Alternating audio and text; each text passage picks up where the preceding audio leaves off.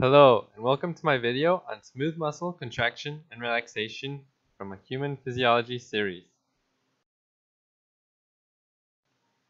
So something that separates smooth muscle from skeletal muscle is that smooth muscle starts off with calcium entering the cell from the extracellular fluid. In skeletal muscle, it comes from the sarcoplasmic reticulum releasing the calcium. But as the smooth muscle releases this calcium into the cell, that signals the sarcoplasmic reticulum to also release calcium. In smooth muscle, this intracellular calcium then goes on to bind to a protein called calmodulin. This calcium and calmodulin complex then go on to activate myosin light chain kinase. That's the MLCK you see in the picture. This myosin light chain kinase then goes on to phosphorylate the light chain of the myosin heads. You see there's the inactive myosin, and then ATP is used in the phosphorylation of this myosin to make it active.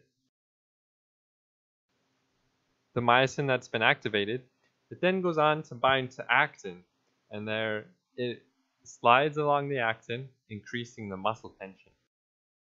Now once the muscle is done contracting, the cell is signaled to then start releasing calcium, and this release will start the process of relaxation. The calmodulin then releases from the calcium.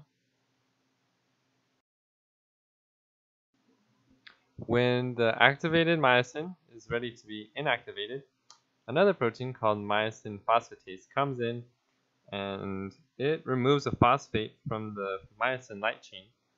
It's not the active myosin light chain kinase that does this, but the myosin phosphatase. It takes off the phosphate, and ADP then becomes ATP, and the myosin heads are inactivated. The myosin heads then unbind from the actin, and this allows the muscle to relax, so decreased muscle tension occurs. That's been my video on smooth muscle contraction and relaxation. Thanks for watching.